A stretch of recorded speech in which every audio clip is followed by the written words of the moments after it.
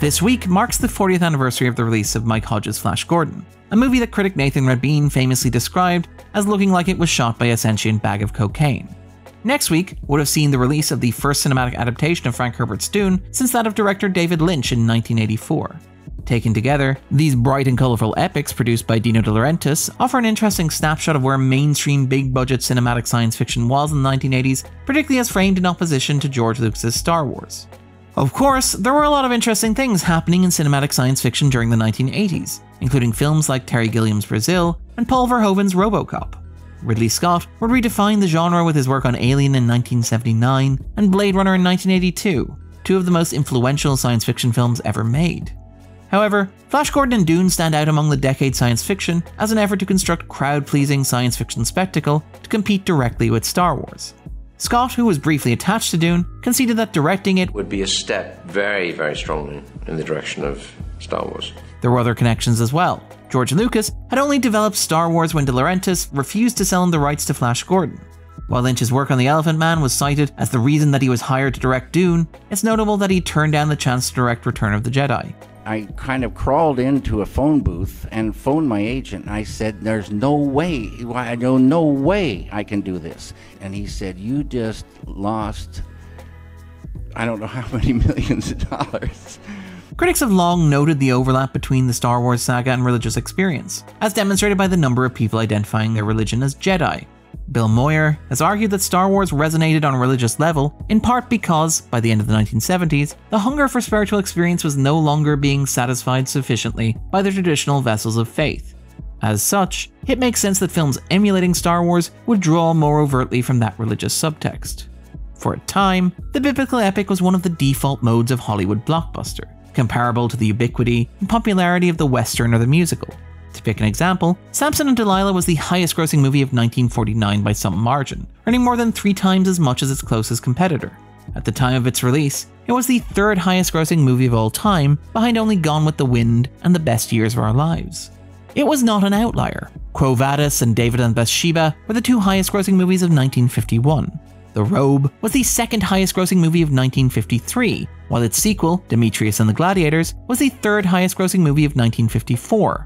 These movies solidified Charlton Heston as a star, with The Ten Commandments and Ben-Hur being the highest-grossing movies of 1956 and 1959 respectively. Westerns often serve as a stock point of comparison for the modern superhero blockbuster, but there's a lot to be said about the genre as an extension of the religious epic that was popular during the 1950s, particularly in terms of production design and spectacle. This is most obvious when looking at fantastical or imagined worlds, like those featured in Thor Ragnarok, Man of Steel, or Wonder Woman. But it's also obvious when looking at the epic battle scenes at the climax of movies like Infinity War and Endgame.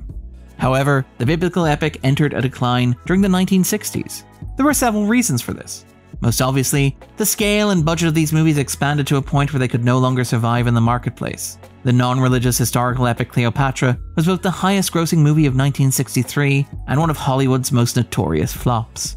John Huston's The Bible, coincidentally produced by De Laurentiis himself, was the highest-grossing movie of 1966, but it cost so much that it failed to turn a profit.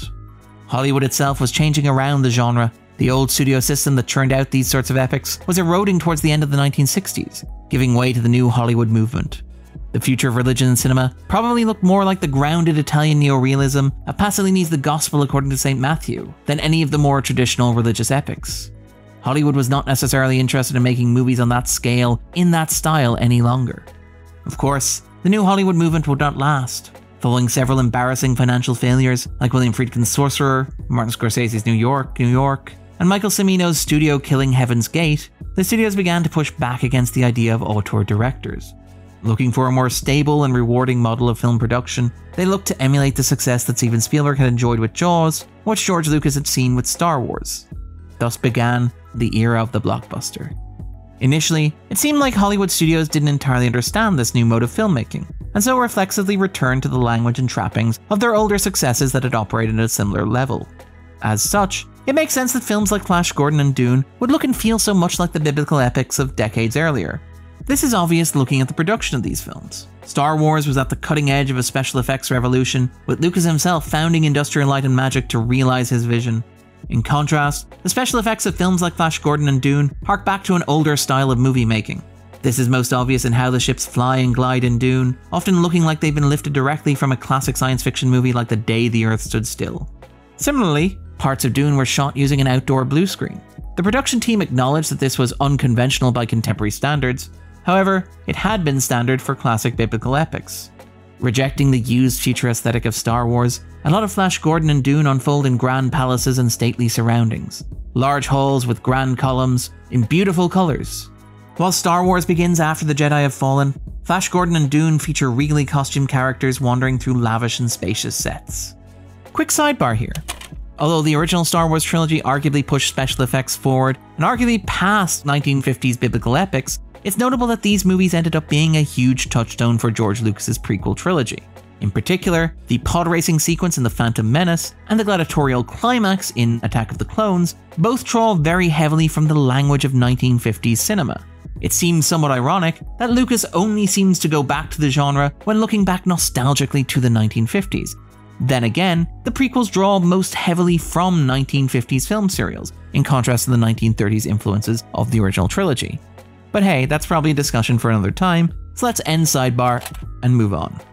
This 1950s nostalgia made sense. Though rooted in the 1930s, Flash Gordon had enjoyed a revival in popularity in television in the 1950s. Although Dune was published in 1965, David Lynch has an acknowledged fondness for the decade of the 50s, conceding that that decade is just about it for him. More than that, this captured something of the general mood, as a palpable nostalgia for the 1950s ran through the 1980s, reflected in pop culture like Back to the Future, The Wonder Years, and Stand By Me. Indeed, those movies tapped so firmly into the zeitgeist that President Ronald Reagan, himself a movie star from the middle of the century, would even explicitly quote Back to the Future in his 1986 State of the Union address. As they said in the film Back to the Future, where we're going, we don't need roads. Flash Gordon had originally been conceived as something of a space-age biblical epic. Before director Mike Hodges stepped onto the project, original director Nick Rogue and writer Michael Allen had originally conceived of this film as an allegory for the Garden of Eden. Flash and Dale were Adam and Eve, Ming was an evil deity chasing them across the universe. Even in the finished version of the film, the audience is introduced to Ming the Merciless as something equivalent to an angry deity, ravaging the earth with natural disasters and acts of God for his own amusement. The religious subtext in Dune is more obvious, with Paul Atreides explicitly positioned as a religious figure. Frank Herbert drew much of the story's mythology from a variety of Christian, Islamic, Jewish, and Buddhist sources.